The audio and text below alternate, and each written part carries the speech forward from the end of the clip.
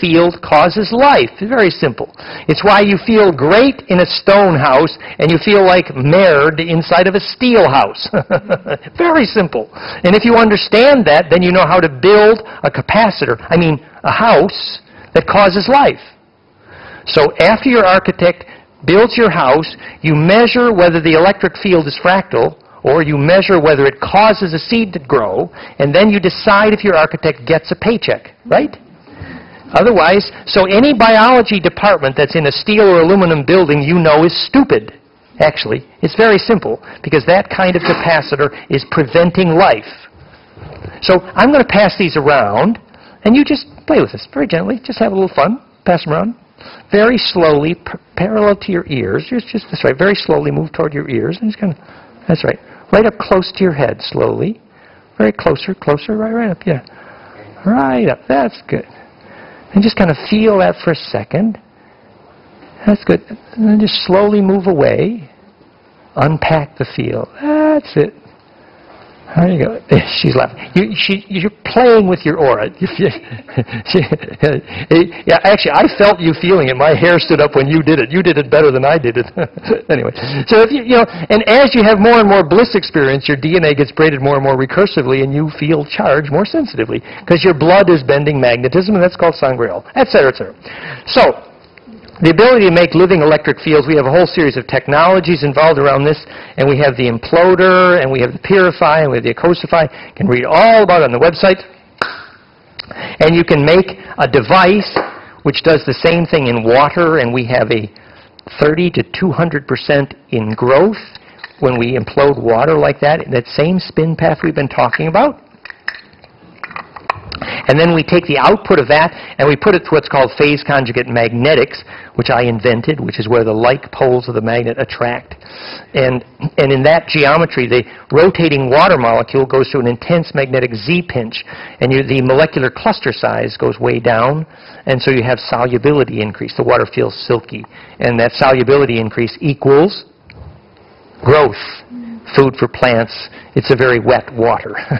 It's very soluble.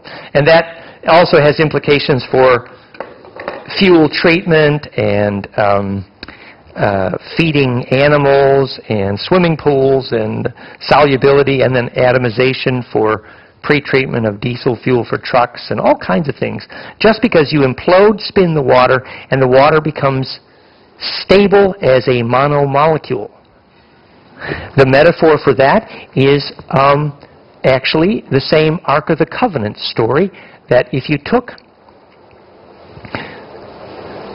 one of the originals for this design, it's a phase conjugate dielectric capacitor, which is otherwise known as the Ark of the Covenant. It's a gold and acacia wood in the correct proportion with the correct scale to be an implosive capacitor. And this was used, the spark here would do the same thing for a gold atom that I'm doing to a water atom. It becomes stable as a monoatom. And that's how the Essenes under Akhenaten and Moses made lots of money. They made the gold powder, was served in a round white wafer, later called Holy Communion. And you eat the gold powder and your eyes turn blue and you live forever. But there's only one little detail, some addiction and some other problems. However, this gold powder story then gets back to our story of the moment, which is alchemy. So, once upon a time, there was a giant capacitor, a big square black capacitor called the Kaaba of the Muslims, a big square black meteoritic stone. And there was one of the guys who owned it for a period in the early medieval history was called the Mad Caliph, and he allowed some of the local alchemists to grind up the black meteorite to be the philosopher's stone, the projective powder, the miracle of alchemy. And the reason that that particular meteorite could be the philosopher's stone, how many of you have heard of the philosopher's stone in alchemy? Yes? Do you know what that is? The philosopher's stone? If you get a little bit of that powder, you can make gold. Oh, there's gold in them, our hills. So what's the physics? The physics is that in a particular kind of meteorite, and only one kind, a meteorite made of glass, mostly glass, that when the meteorite is coming through the atmosphere, the temperature is so great that all other metals will vaporize and literally disappear. But there's a certain few metals which, when they vaporize, they will diffuse completely through the glass and not disappear. And those metals are called the PGM, platinum group metals, palladium, platinum, and gold. Just like gold vaporized through glass is how the Templars made the dark red glass of the stained glass Gothic cathedral windows.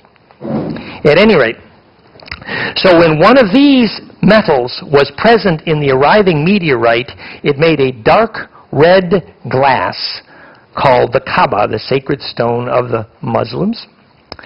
And it made a glass that was a phase conjugate dielectric. And so it projected an electric field that was fractal and bioactive.